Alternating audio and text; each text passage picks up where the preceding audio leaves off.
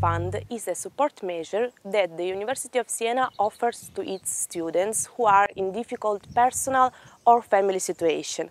It is made to deal with any unexpected situation that may happen and alter your ordinary condition.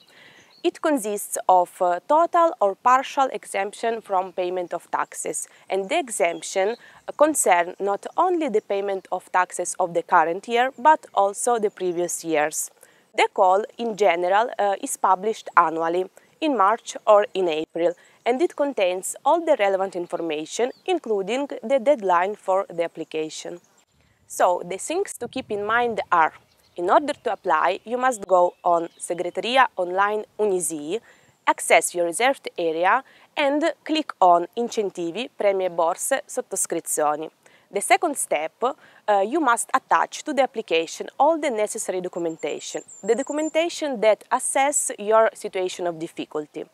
And then, the last but not least, you should remember about the final print. Once you have finished your uploading procedure, click on Stampa ricevuta definitiva. In this way, your application will be finalized. After the call deadline, a special commission will evaluate all the application and will analyze all the requested documentation. Then the Commission will decide whether and to what extent grant the exemption you have requested. Now I conclude this short video anticipating some answers to a few questions you may have. If you have already been exempted from payment of taxes, for example, if you won DSU Toscana scholarship, you cannot apply for the fund. If you have applied for the Solidarity Fund, your tax payment is frozen until the outcome of the Commission.